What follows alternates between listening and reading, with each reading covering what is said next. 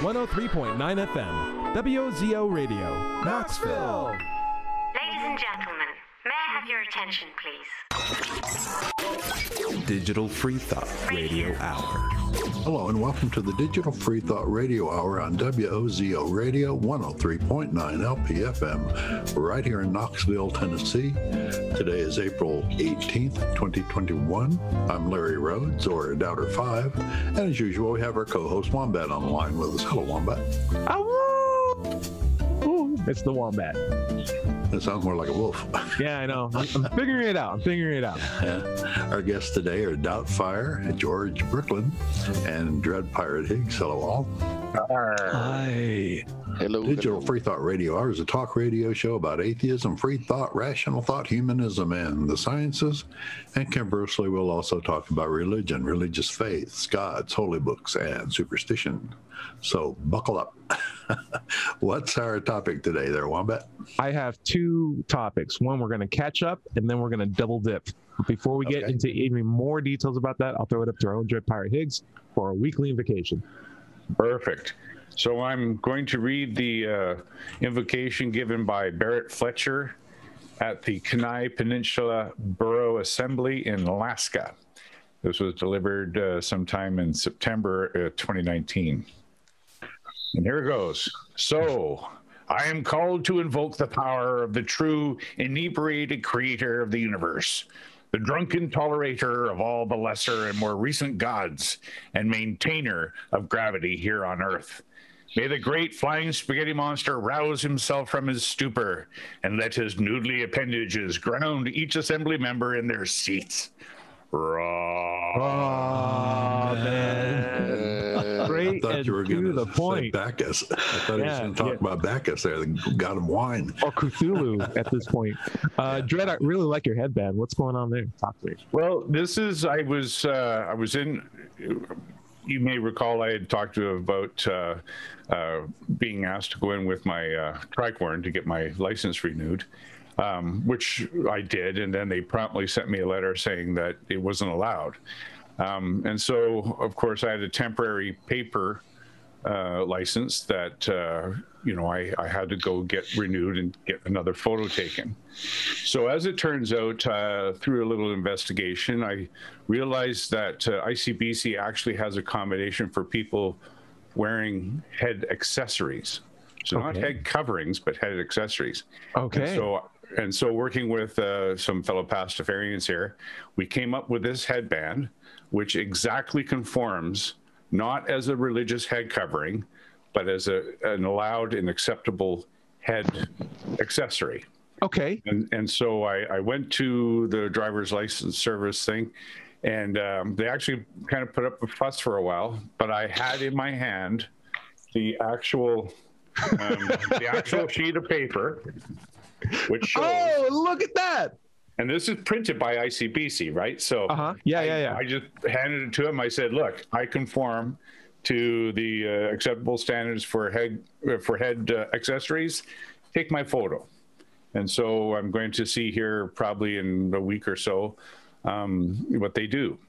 But what is ICBC? Oh, sorry, that's the Insurance Corporation of British Columbia, which is the government crown corporation that is responsible for driver's licenses and for health cards. So it's like our motor vehicle bureau. It's like our DMV. Yeah. Okay. Yeah. Dread. So any fuss that I get from them, we're going to have other people go in wearing similar headbands or head accessories with like a Jesus fish or perhaps some sort of a Sikh symbol, just so that if they argue we don't allow symbols, we're just making a fuss. Okay, great. But hold on. Did they actually take your picture or not? Yep. They took your picture for a license? Yep. Good. It's whether or not they're going to allow it. That's the thing. What do you mean? I am getting a letter. So I'm not aware of the process. You mean they can take a picture, give you a license, then rebuke it after the fact? So what they do is the picture goes to review. So right now I'm sitting here with a paper copy, and I've been doing this since 2016. So it's been a while since I've had a photo ID driver's license. But as you know, I have other forms of ID that, like my firearms license, that do depict me with my holy tricorn. Just as a quick update for anyone listening, Dredd doesn't own a gun. His arms literally turn into fire. So that's the Canadian version of firearms, just letting you know. But anyway, Dredd, so you will get essentially a letter saying, yeah, we accept this. You're good to go. Here's your full-on license in the mail. Yeah. So and essentially what we're trying to do is let them paint themselves into a corner out of which they can't get out of unless they get their feet all wet and sticky. Sure. Because if they say you can allow headbands, and even allow Christian iconography headbands, then what the hell, or excuse me, what the smeg is going on otherwise? Oh, I crossed into that line. It's so silly that I get upset. But yeah, Larry, what do you got? Doesn't Canada have an official religion? Well, of course, because we are a Commonwealth country, we fall under the Queen, whose religion, of course, is the Church of England. So it is a de facto state religion, although our Charter of Rights and Freedoms, gives certainly lip service to the idea that the freedom of expression of religion or choice of religion is a guaranteed right. But clearly there are exceptions to that rule. Yeah, right? Not an exclusive religion. Right. Yeah.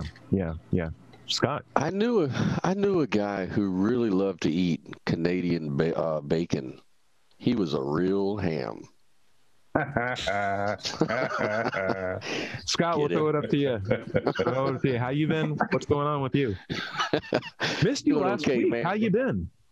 Yeah, last week I took a plane, pink airplane, and flew down to Tampa, Florida to visit my cousin. Yeah, it was a real good time. I've never been to Tampa, Florida, so I got a chance to check it out, and it's a really nice place. Mm-hmm. I imagine Florida. Me a lot of California, actually. Yeah, I've never actually. I think I have been to Florida, but only driving through it. There's this really weird route that takes you into Florida and back up into Georgia again. That's the only time I've ever been to Florida. It is as south as America gets, but it is like so insanely south that it doesn't feel like the South anymore. It's very bizarre. It's like California. California is to the west of the West. The West is east of California to me. California. You grew up there, Tyrone. So. Yeah. I got used to it. I did not. I think as soon as I moved out of California, it was like, oh no, where are all the Mexicans? I feel naked. And why is the food so much worse here? Okay, but there's but no. Scott, any cool things that you'd recommend that we check out if we go to Tampa, Florida anytime soon? Wow. So I would definitely hit the beach scene. That's what we did. We went to the boardwalk. It's such a big, it's a lot bigger than I imagined it was going to be. It's really a huge place, and it's a really clean, it's not like where I'm staying. Like I'm living in Florida now, but I'm in another town, and here's like a church on every corner, a liquor store on every corner.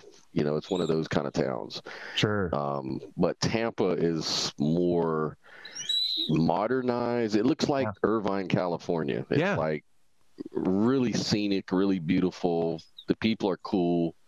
It seems pretty progressive. It's a cool place. I'm thinking about metropolis. There. I'm thinking, very metropolis. Yeah. I think it's a function when you start bringing in people from different places to work and be around each other. The dogmatic attitudes fall away, and like this idea of like, oh, we got to all work together. We're all different. It's not that big of a deal. We have a common value and common worth. Yeah, of course. This is our new standard. That takes a hold every single time. That's why Atlanta. I love that kind of. Yeah, I love that atmosphere. Yeah. Or like New York, for example, amazing. And then you drive up to like Rochester or just like 50 miles out of like New York proper, and you're like, whoa, this is just woods. And people with shotguns. What in the world's going on? Larry, I'll throw it up to you next. How you been? What's going on with you? Don't say Facebooking and trolling. What's going on? Oh, I don't troll. I do argue with people on Facebook. I do a lot of that. I'm a member of a lot of atheist/theist debate sites.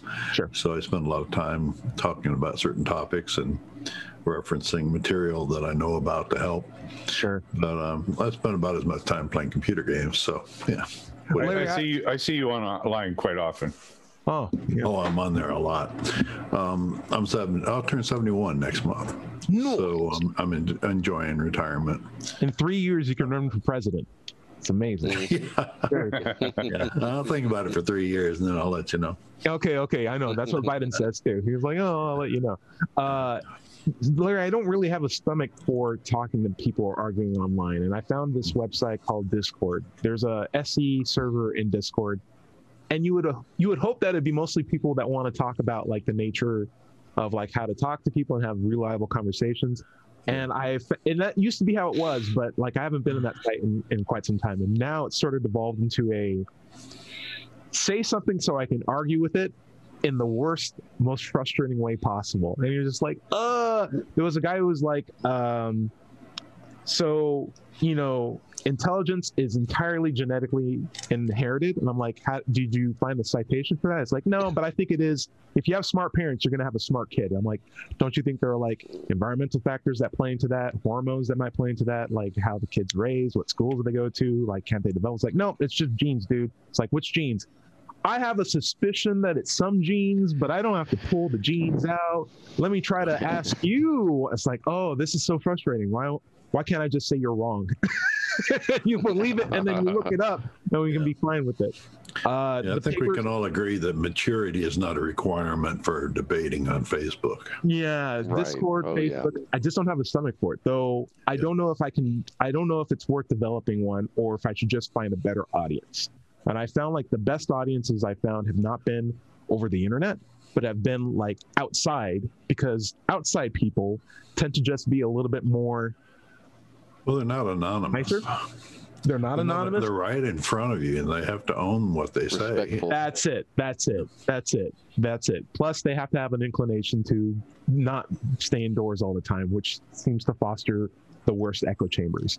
Being outside and talking to people tend to be the best sort of people that you can talk to. So, hey, if you want to talk to people, go outside and talk to people. There's higher standards of conversation out there. Doesn't mean that it's bad if you only talk indoors. Go outside and talk to somebody. You can do it.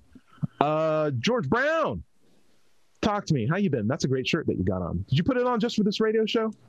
I did, in fact. It's hiding the shirt that's under it. Our listeners, you have to imagine George in like the most beautiful, decadent colored shirt possible. George, how you been? What's going on? Your shoulder's good. You got double shotted from vaccines. You're looking healthier than ever. You got black hairs now again. What's up? You're regressing in age. Yeah, well, gee whiz, I hope so. I'm a lot older than Larry is, actually. I'm afraid to say how old I am. But I am discovering the joys of physical exercise.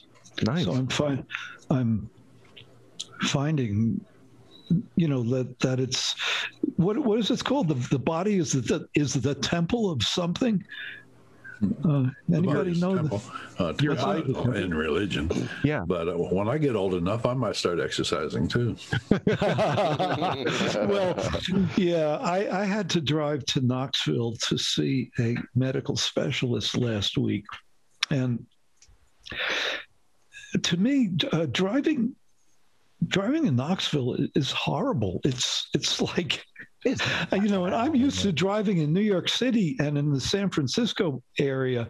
Yeah. And to me, it's like driving in Knoxville is horrible. It's worse. No. Yeah. Because when they rear end you, they actually get out of their car to apologize. That's Well, I haven't been rear ended. I'm just talking about the confusion at 60 miles an hour. Okay. Okay. The signs are awful. But like the signs in New York City are terrible too on the highways. Sure. I think, what is it? You just stay off College Drive. That's the only thing you have to do. Isn't that the moniker? Well, I was going to the University of Tennessee Medical Center. You got to stay away. That's the road you stay away from. You stay away from all the roads that lead to the university because they're all. But that's where I had to go. You walk. That's how you get there. You walk. Yeah. You don't drive to the university, or else you'll be parking in the middle of the street in the middle of the university, especially during a game. You'll never get anywhere. Well, I went on for the first time to be really serious about this. I went on Google Street View and drove my way around the roads on the campus over and over and over and over again. Nice. And I saw a sign that let me know that nobody else told me that it cost $2 to get out of there. Wow. You have to pay an exit toll okay, to leave in your car. But what it didn't say on Google Earth or Google Street View is that the view is old and the price has been raised. Oh, that's funny. $3. Yeah, that's funny. I did my postdoc at the University of Knoxville at UT, University of Tennessee. And what's funny is the first time I got there, I knew the building that I'd be working at was in the small veterinary building. And so I drove up to the building that says small veterinary building, because there's a lot of veterinarian stuff there. There's a lot of agriculture taught there, right? And or like big animal testing.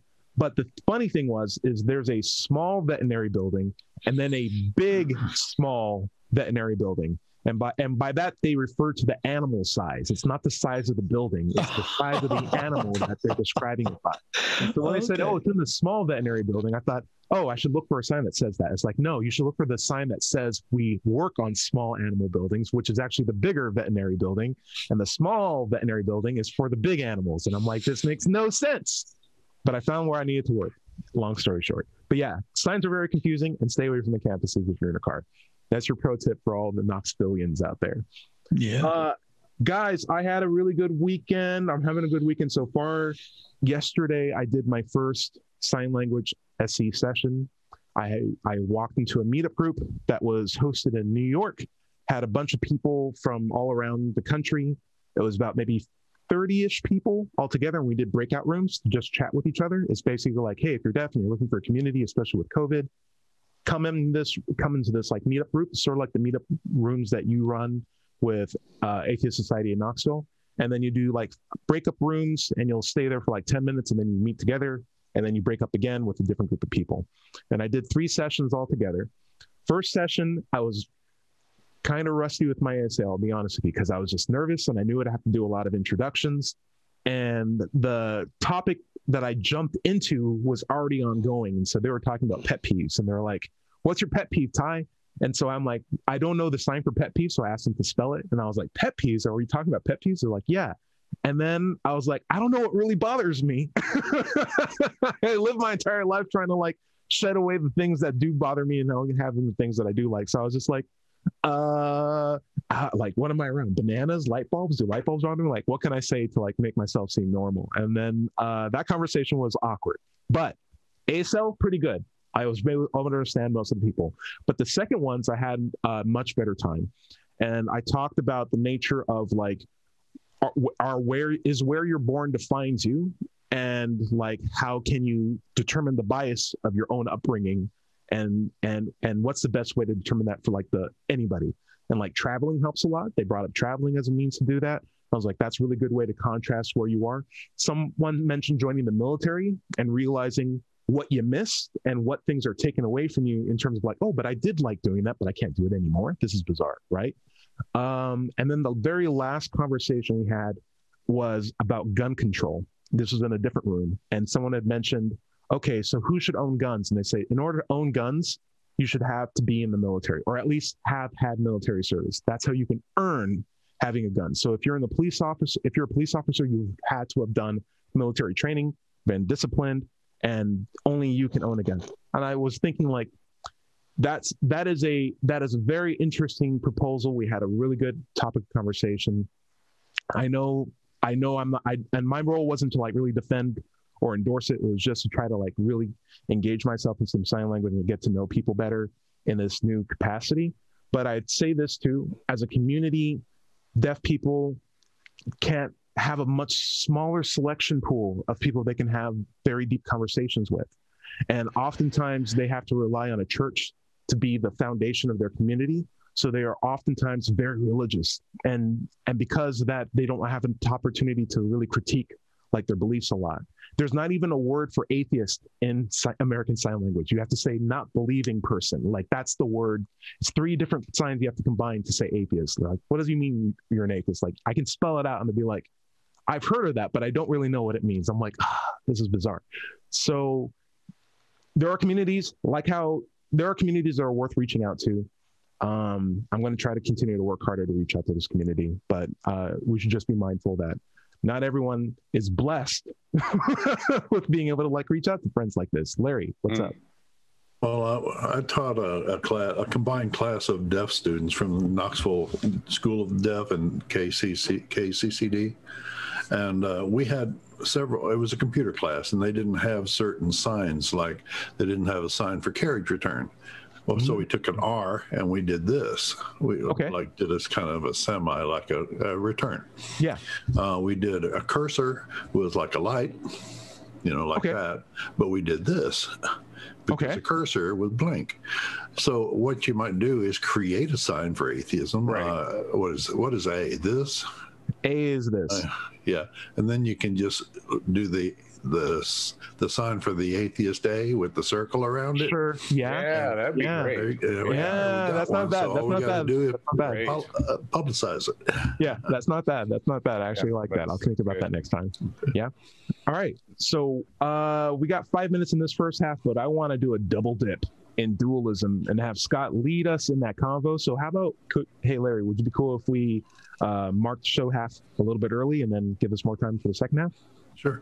Sweet. Let's do it. Scott, we're going to get right into you after this half. Let's do it. Okay. All right.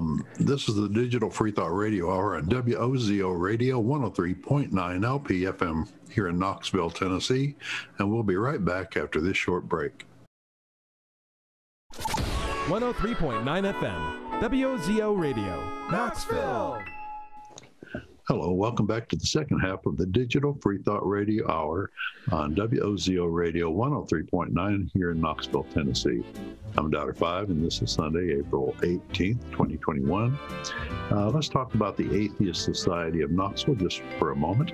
Founded in 2002, we're in our 19th year. We've got over 1,000 members, and we have weekly Zoom meetings to keep our community going, as it were, at this time of COVID. You can find us online on Facebook or at meetup.com or Google simply by typing in Knoxville Atheist. By the way, if you don't live in Knoxville, you should still go to Meetup and search for a group, atheist group, free thought group in your town. Don't find one? Start one. That's right. Hey, I want back where you want to pick up. Hey, we're going to do a double dip into dualism. And why I'm excited about this is because I wanted to have Scott in the original conversation. So, Scott, open doors, dualism, what's on your mind? What is dualism? Right. We talked about what is dualism last week, George. Come on. Yeah, we did. I don't look surprised. Sure. Come on. I'll give you the link to the video of you explaining it to us. Explaining Scott. It. Yeah. Scott. Yeah. So just as a reminder, I would say dualism, the way I understand it, is for some particular thing to have two fundamental kinds of categories or aspects of itself, or principle about itself. So like maybe in theology, you could say, there's good and evil, there's God and the devil. That's a kind of dualism. And then there's the mind-body problem. There's the mind and then there's the body. But it's all... What we talked about last week mostly was the mind-body dualism. Yeah, the identity issue, mind and body. So us versus my mind or my body? No, it's like, am I my mind or my body? Or are they in fact the same thing, or are they two different things possibly? Right. Yeah, or is there two different aspects at least to it? So it's kind of an endless debate. It's been going on for centuries, of course, and really, when it comes to consciousness science, there is no consensus on that. That's good to remember. But what's your opinion? That's what we want to know. I think we discussed the general last week. We want to really know what individually we think about it, and that's what we took into the second half. Where are you on dualism? Are you convinced that? So, I would say that ontologically, I don't know. So, like, when I say ontologically, I mean metaphysically or whatever, like the grounding of it all. I don't know. I have no idea. But I can say that I observe a difference between behavior and experience. Like, you step on my foot, I say, ouch. That's a behavior. But then that says nothing about what's really going on in my brain. It may not hurt at all. I may just be saying that. Or, so there's a little difference. There is a different aspect to the same thing going on. So at least in that sense, there's a dualism going on, I think you could say. But if you're talking about, well, is there a soul? Like, is there this thing outside of the physicality? I don't know if that's the case. I don't think that it seems like I have any reason to think there is. But there is this odd little, there is these conceptual gaps, though.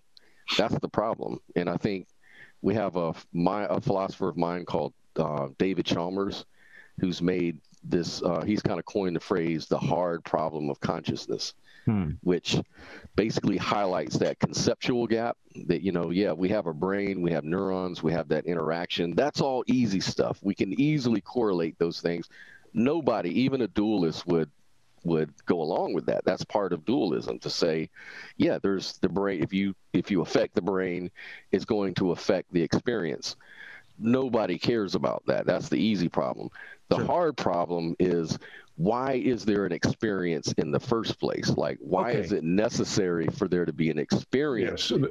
Let's phenomenal experience of consciousness. Yeah, because I feel like both my mind and my body have different dialogues within me, right? And I can wake up in the morning with my alarm clock going off and my body's like, I want to sleep more. But my mind's like, you got to wake up and go to work so that we can afford to keep this alarm clock working. My body's like, screw the alarm clock, let's just keep sleeping. And I can hear, either I am part of that conversation and I'm one of those identities, or I'm listening to this conversation take place with that, and I'm just like a spectator in it. But I have felt and heard or experienced that dialogue, and I'm like, which one of these is me, or are they both me? But they are very much at odds with each other. They don't feel like they are compatible identities. They just feel like mind, body arguing with each other. And then the overlay, the Venn diagram overlay of that is me, the identity of myself. So the question of like, why do we even have those experiences in the first place might be a really, really interesting question. Like, why do we talk to ourselves? Why can't we just behave automatically and get the things that we need to get done? What is the value of this inner thought process that we seem to develop, maybe evolutionarily speaking? Right. Could it be like, could all of this stuff go on in the dark, so to speak? Like, if we create computers that, run algorithms and do things, do we think those things have to have an experience to go along with it? If we assume that they do not, then why do we have an experience that goes along with our computing and algorithms that we run in our brain? And a lot of people will kind of contradict themselves and say, well, evolution saw it fit to give us experience because it kind of motivates us to avoid pain and go towards what feels good. But then again, we can create computers to do the same thing. There's no real necessity there. And then some people would argue, well, maybe it's a byproduct, like, kind of like, we have an appendix. It has no real function. It just kind of comes out of the evolutionary process. But then that opens up a lot of questions too, though. If you don't mind me interjecting, George wanted to ask something, then Dredd, then Larry. George, what do you want to say? Okay, sorry. Well, my first question is, when Tyrone's cat asks himself this question, what answer does he give himself? And my second question is, does Tyrone's cat even care?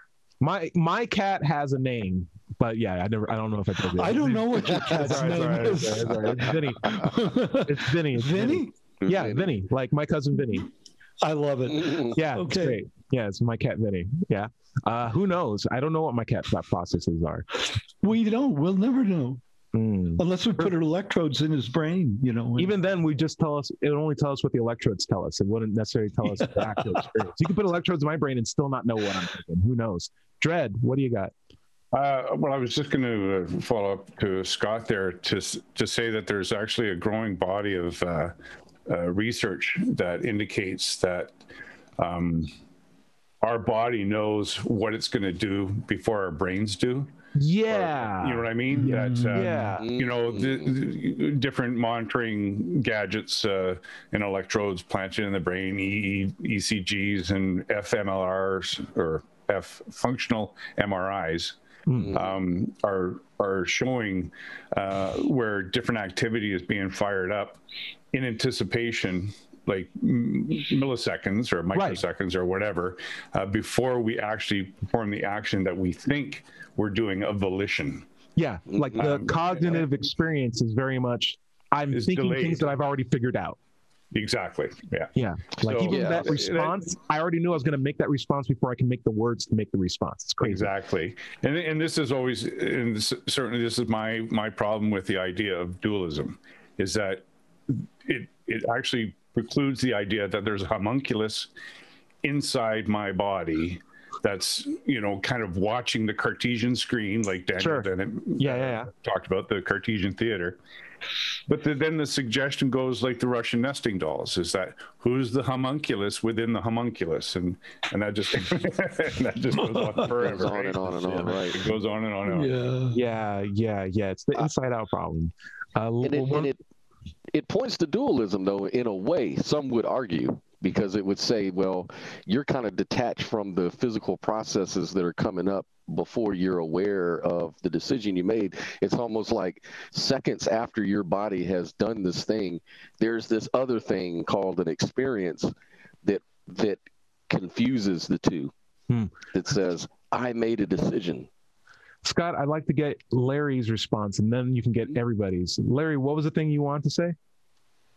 Well, I think you say, why do we have these experiences? I think it's a survival value.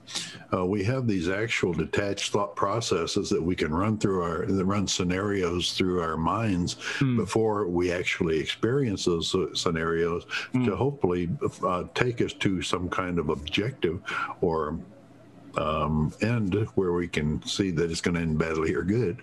Right. What really concerns me or really makes me wonder is, what about the uncontrolled virtual experiences that we have in dreams?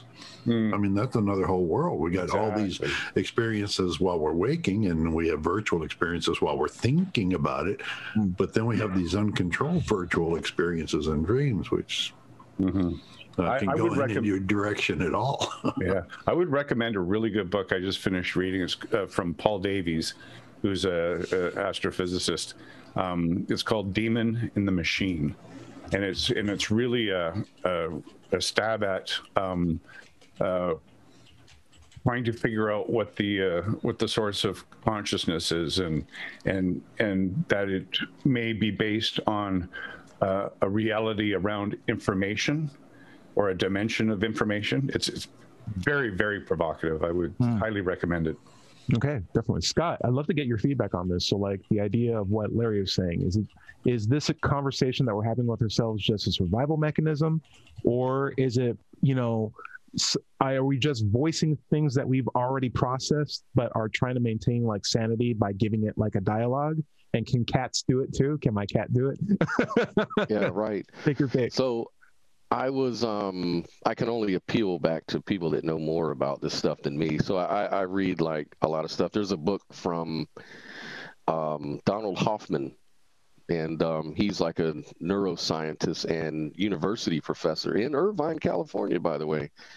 And he has a unique perspective. But yeah, he says that consciousness is a survival technique, and it's for procreating and passing on our genes.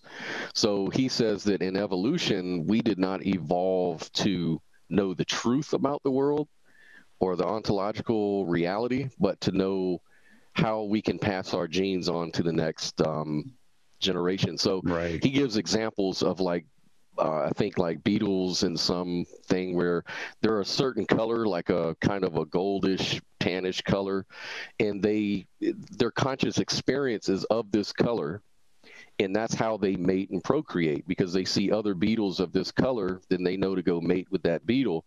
But they did an experiment. They put down beer bottles, which are the same color as these beetles, and they found that all the beetles got onto the beer bottle and tried to mate with it. So the consciousness didn't get them the truth, but it gave them just enough to try to pass their genes on within their environment. So this kind of shows that consciousness, the function of consciousness, is to kind of lead you into what's going to be better for your species. As for the dream thing, what Larry was saying, that kind of reminded me of what Sam Harris said one time. Oh, okay. Yeah, Sam Harris was like, because Eric isn't here. Yeah. Sam Harris said, I think he said, what's really odd is how can I have a dream about a joke and I catch the punchline and think it's funny? Like, if it comes from me, then why would I find the joke funny, or why would I like find something novel about that within my dream? Sure. So it's kind of weird, but he sometimes never says anything particularly great. He just says things slowly that people are like, "Oh wow, Sam Harris said that." But it's like he's the Bruce Springsteen of people who are saying things in front of mics, and it's like the thing that bothers me the most is Bruce Springsteen has a podcast with Barack Obama.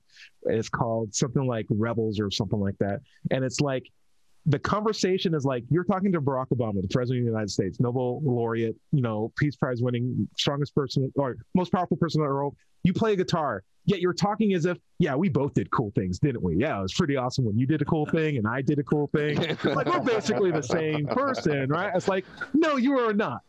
Don't even pretend. And I feel like there's a lot of that from people. Anyway, that's my little soapbox, getting off of it. Yeah, I think dualism is an interesting concept, especially with that idea of like, what's the value of it since we do it all the time? Dred. I have a question. I was going to just mention another book I've read by Daniel Kahneman, who is a very prestigious neuroscientist, who has this book called Thinking Fast and Slow. And he talks about system 1 and system 2 kinds of thinking. Yeah. System 1 being the one that's, very reactionary, instinctual, and that the other one is the slow thinking, so that it actually happens after the system 1 thinking has already transpired. And so it's a very interesting, because that gives you the sort of sense of dualism, but it's actually a process that's being undertaken by your brain, because that's how the brain is constructed. That's how the brain works, right? Mm-hmm. It's just a natural function of it. I follow. George? I'm thinking about the relationship between these concepts and the situations that are troubling us in the world today. We got a lot of really severe problems going on, I feel. Can we apply any of this knowledge to dealing with the troubles that are facing us?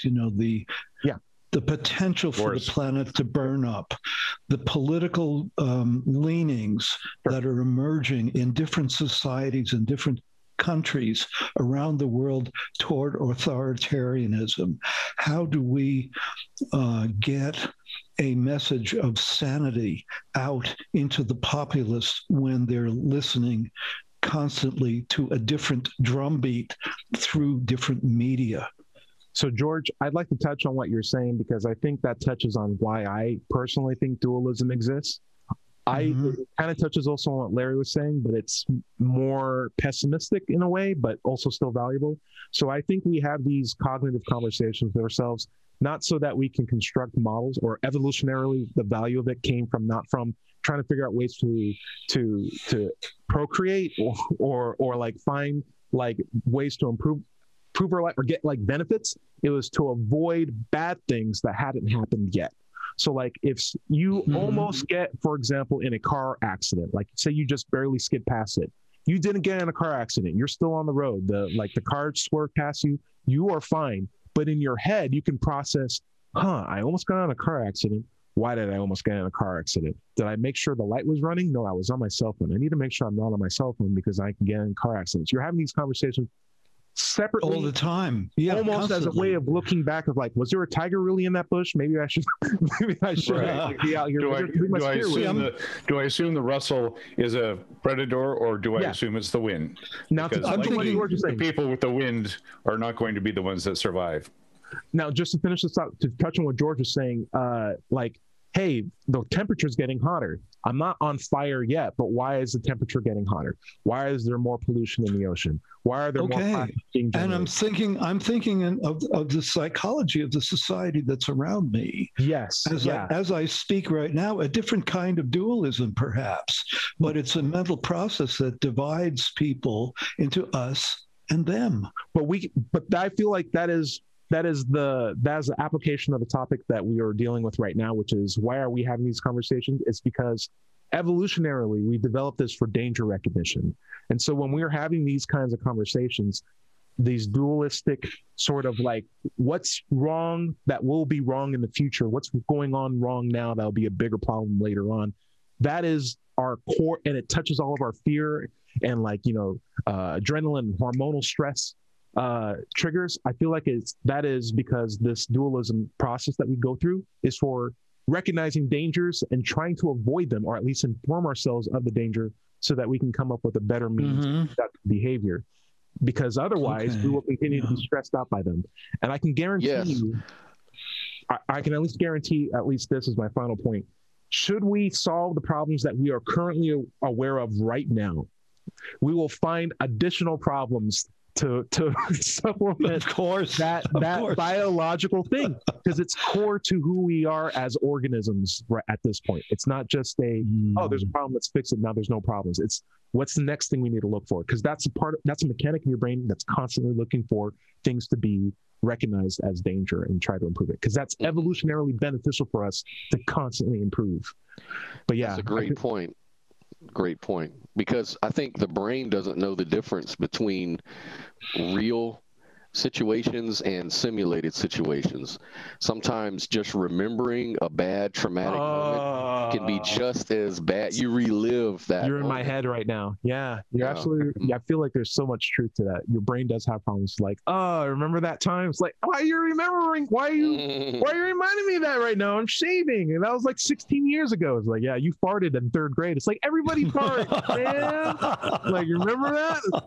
What's going on? Yeah. Remember that time you ate birthday cake and the thing fell off your spoon and it was like, you're wrecking my whole day. What is that? Why would you do that, brain? It's like, just letting you know where you are in life. That's right.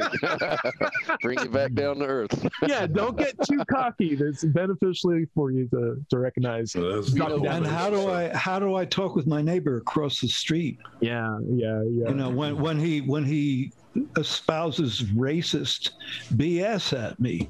Hey, yeah. You're good. You're safe. You slid. But the monkey on my back is just yelling at me constantly right now. How do we save the planet? How do we? Right.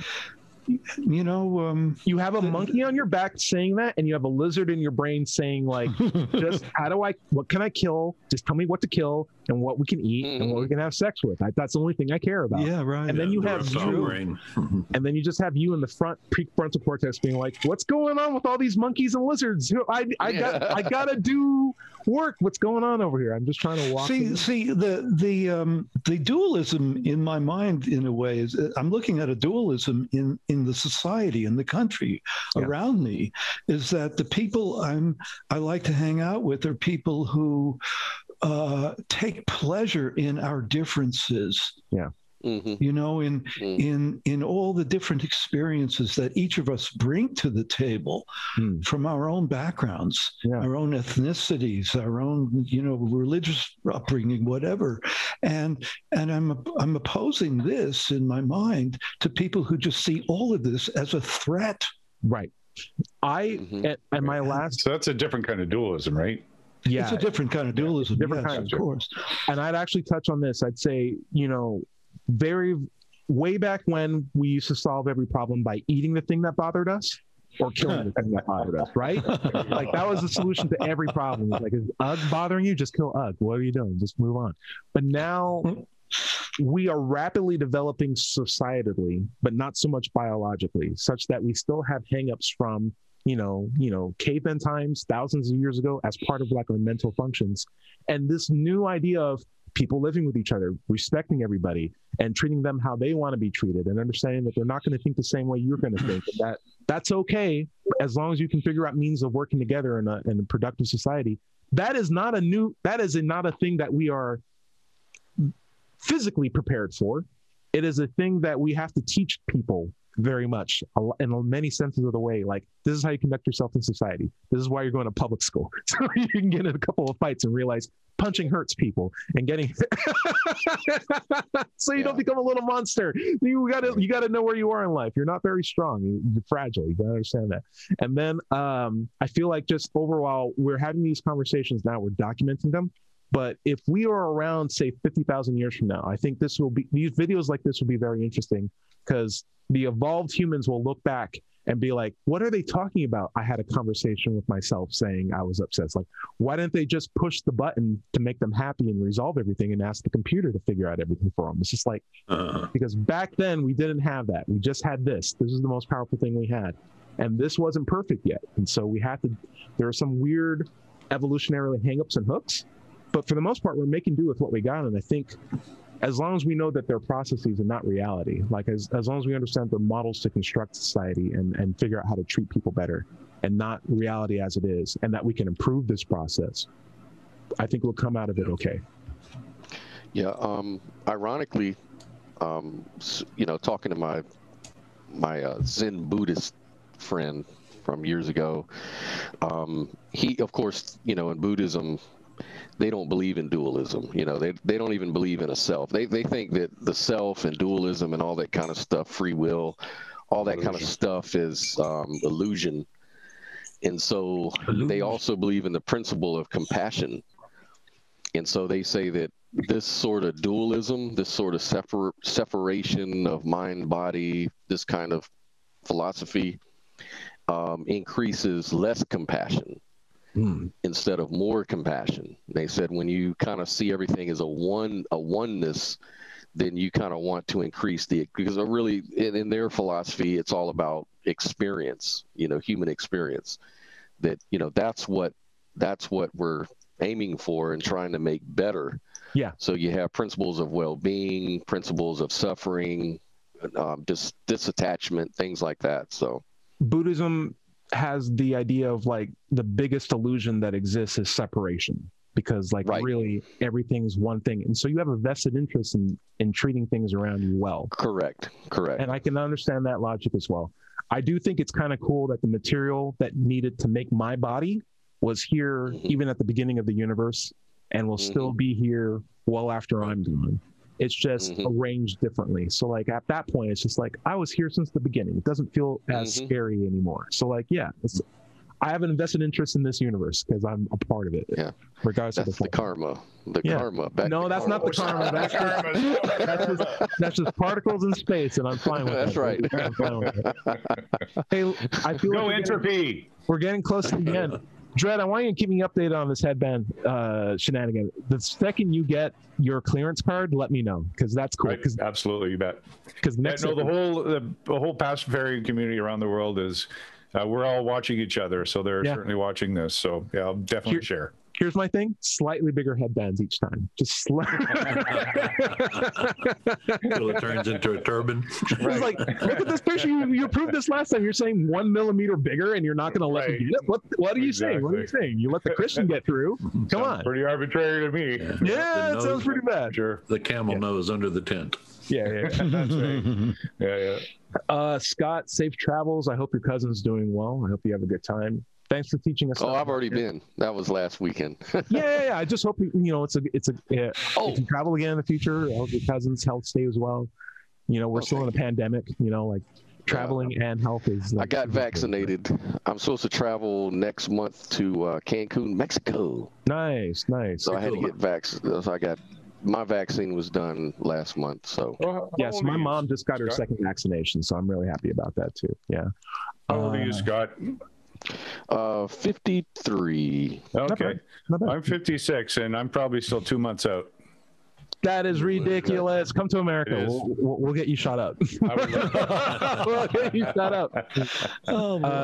George, what's something that you'd recommend we check out before next week? This is great coffee. Coffee. Coffee. This stuff is really, really good, and it's very affordable. Larry and I were talking about coffee, and I just want to recommend this stuff as a wonderful espresso. So for our listeners, what are you holding? I am holding a bag of Pilon, Pilon. It's in a brick, and it's very easy to find. It's a great espresso coffee, Cuban style coffee. Ooh, very cool. Ready Looks to like it's go. in a Very freeze-dried nice. container. Nice. Yeah, and I'm used to really good coffee, and this stuff, really is worth it. Nice. I have my opinions on how we have normalized certain psychoactive ingredients as like a common thing, but I will hold it until next meeting. Maybe we'll talk about that, because I feel like we just normalize some things that are just like, come on, guys. Larry, I'll tell you this, Larry, I really, really, really wanted to know what this thing called atheism was, and I found a book about what it's all about. It's called the Bible. Have you ever heard about it? It says basically all atheists are going to hell. And I feel like this tells me everything about what atheism is all about. Is there any other? But I'd love the second opinion. I'd love the second opinion. Is there any other book out there for me? Well, the Bible also says all atheists are fools. But I mean, it's not a big surprise. The book that says you got to read it and got to live by it and believe it also says people who don't are fools. Big surprise. Yeah. Anyway, my book is called Atheism: What's It All About, and it's available on Amazon. You can go to my website though and read most of the contents. It's digitalfreethought.com. Be sure to click on the blog button. We have archives of our atheist songs, radio shows, this blog, many articles on the subject that are in my book, and actually more that are on the Digital Free Thought blog. If you have any questions for this show, you can send them to askanatheist@knoxvilleatheist.org. We'll answer them on future shows. If you're having trouble leaving your religious beliefs behind, having emotional troubles, physical or whatever, you can go to recoveringfromreligion.org for help. And if you're facing abuse or something, I'm sure that they can point you in the right direction. If you're watching this on YouTube, be sure to like and subscribe. This has been the Digital Free Thought Radio Hour. Remember that everybody is going to somebody else's hell.